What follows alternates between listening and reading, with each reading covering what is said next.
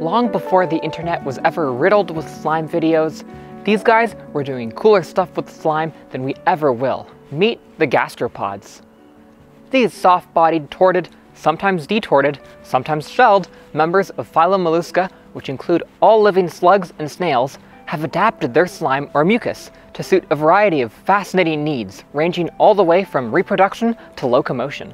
In this presentation, we will be discussing what is mucus, the variety of mucus glands that can be present on a single animal, its role in locomotion, the importance of slime trail following, the variety of ways in which different species have adapted their mucus to suit their unique behaviors, and finally, how humans are now benefiting from mucus ourselves. What is mucus? Well, it turns out, like most things in biology, it's mostly water, about 91 to 98% in most species. The rest is mostly either carbohydrates or proteins. The two main proteins are either mucins or lectins. Mucins are comprised of a long polypeptide backbone with numerous branching chains of carbohydrates, which can account for almost 80% of the mass of the mucin. Lectins, on the other hand, are small proteins that bind carbohydrates. Together, these two help sort of create a meshy structure, which give mucus a lot of its sticky properties. Aside from that, the rest of the mucus is either like small bits of metal ions, enzymes, and sometimes even chemical messengers. Gastropods can also alter their mucus in response to environmental factors such as humidity or salinity. Now, it turns out not all mucus is made equal, and even within a singular animal, multiple forms of mucus are produced from separate mucus glands. In the slug Limousines, researchers have identified up to 14 different mucus cells.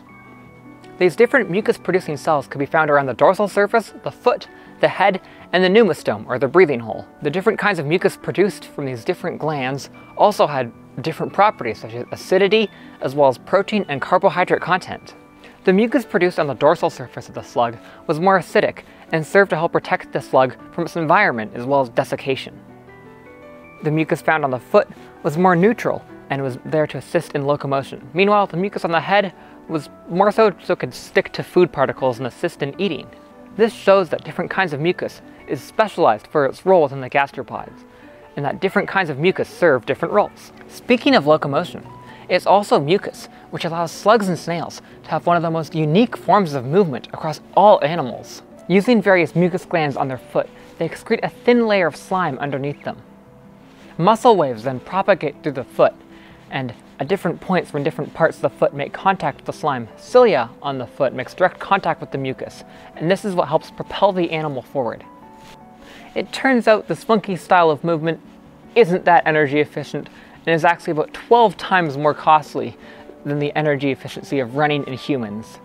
But what's interesting is that most of this energy expenditure is actually from mucus production rather than from the muscle waves that travel through the foot. Gastropods are able to minimize this energy expenditure on mucus production by having their mucus be a sort of shear thinning liquid. Shear thinning liquids are a type of non-Newtonian liquids, meaning that whenever a shear force is applied to the top layer of the liquid, it deforms and the viscosity decreases, and so the mucus actually becomes more liquid as more shear force is applied to it. This shear thinning quality to their mucus allows them to sort of reuse the same mucus for longer, needing to produce less mucus in the first place. This cool form of locomotion also comes with some advantages. Whatever the mucus can stick to, so can the animal, and so slugs and snails can travel completely vertically. They can also cover sharp objects in their slime and travel over them unscathed. Increasing the calcium carbonate content of their mucus also allows it to become more fibrous and elastic, and some slugs have been observed using their mucus to scale down objects Spider-Man style. Leopard slugs take this to a whole new level and incorporate it into their mating. When two slugs fall in love with each other, they rub their mucus all over themselves before dangling from a branch in a helical shape. They then transfer sperm to one another, and the rest is history. Even the hardened trails of mucus left over from movement are incredibly useful to many species of slugs and snails. They can use their cephalic and inferior tentacles to determine the directionality of trails, and tracking is a huge part of slug and snail behavior. Some species will follow their slime trail home after grazing every day, and this helps them conserve energy as they don't need to relay a new trail every time.